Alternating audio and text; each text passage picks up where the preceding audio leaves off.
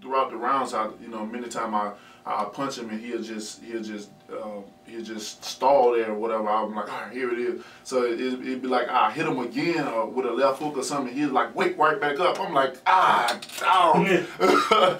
I'm like, but he had a hell of a chin, man. He had like cement in his chin or something, man. I was like, but that's what it's all about.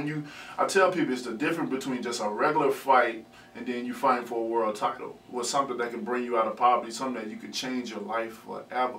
And guys because this guy's style he's not a pressure fighter. That's one of the reasons I don't look at video either. And I let my people do that, because none of his fights you can see him like really pressing. He more of the sit back, walk back, angle and stuff. But I'm one of the few fighters in the heavyweight, one of the best in the heavyweight division that can fight going backwards. A lot of guys think if you put pressure on me, they're gonna be the problem solver, but that's not it. And man, he put up a great fight, man. You gotta respect.